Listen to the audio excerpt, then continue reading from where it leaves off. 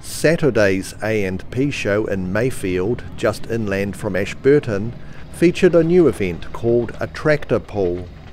The aim was to tow a sled, which weighed about 8 tonnes and was made up of concrete slabs plus a stationary tractor, for 100 metres. To achieve success, driver technique is actually more important than just brute strength. It can be quite tricky to keep the front wheels of the towing vehicle on the ground, as driver Mark Dillon found out. However, Brett Heslip's heavily modified beast wasn't too fazed by the challenge. The plan is to have tractor pulls become a regular motorsport event around New Zealand.